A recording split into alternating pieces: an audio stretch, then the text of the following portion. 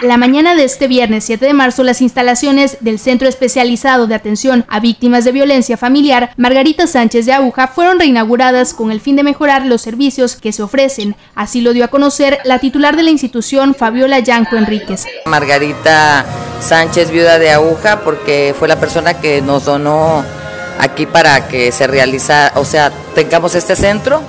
Y bueno, una pequeña reinauguración porque sí saben que estaba pues destruido, ¿no? La inversión fue de 1 millón de pesos y el recurso fue obtenido gracias a la gestión realizada a través del Programa Nacional de Prevención del Delito y fue aplicado en la compra de pintura, rehabilitación de sanitarios, instalación del portón principal y otras remodelaciones. Se le dio mantenimiento de pintura, se cambiaron los baños, si pueden ver ahí están las fotos de cómo estaba el antes y cómo queda ahora.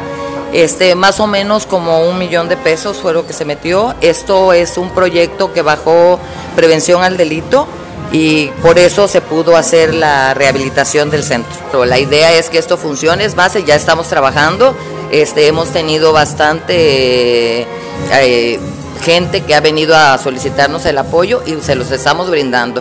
Estamos contando con psicología, con pedagogía, con familióloga, con trabajo social, tenemos enfermería y el día 12 y 14 vamos a tener lo que es la brigada de Papa Nicolau y bueno, esperamos que toda la gente venga y aproveche porque es totalmente gratis. Con imágenes de Iván Nava, informó para ORP Noticias, Julissa Suárez. Permita romper el círculo de violencia en el que se encuentra.